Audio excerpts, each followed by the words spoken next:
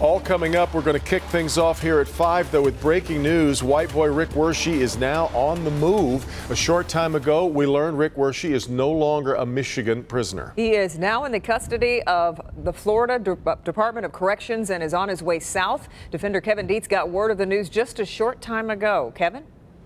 Yeah, you know, I talked to Rick Wershe last night, and he was telling me how he thought for many, many years he would never get out of a Michigan prison, that he would die behind bars here. Now his sentence is over, and he's looking forward to getting down to Florida and start serving his time there.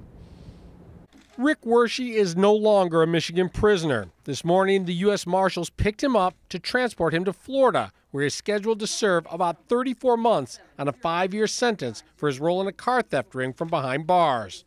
Wershe became one of Michigan's most notable prisoners when his story went public that as a 14-year-old boy, police paid him to buy and sell drugs on Detroit's east side so authorities could bust big-time drug dealers. Over the course of 2 years, I would say probably somewhere around $30,000. When police stopped paying him, Wershe started selling drugs on his own. A year later, at age 17, he was busted and sent to prison for life. In prison, Wershe helped police investigate dirty cops, friends and relatives of former Mayor Coleman Young, and cop-turned-Hollywood actor Gil Hill. Wershe says his help in those investigations is why the parole board refused to let him out of prison. This summer, after nearly 30 years, he was finally paroled. The 1,000-pound weight has been lifted off of my chest. I mean, I'll be elated to get what's left of my life back. Paroled but not freed. Behind bars, he introduced his sister to a stolen car dealer. He pleaded guilty in exchange for his family not being charged.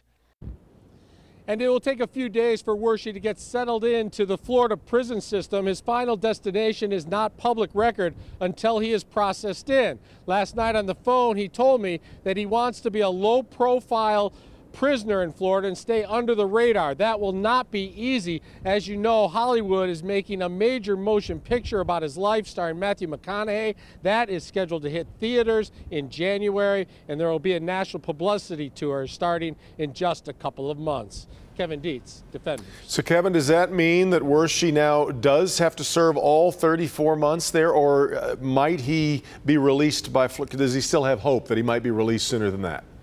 Well, he's ready to serve all 34 months if he has to. He is actually eligible to apply for early release in just a couple of months from now, and his lawyers are going to do what they can to try and make that happen, but certainly there are no guarantees that he will get out early. Yeah, I think he's learned that by now, that's for sure. All right, Kevin.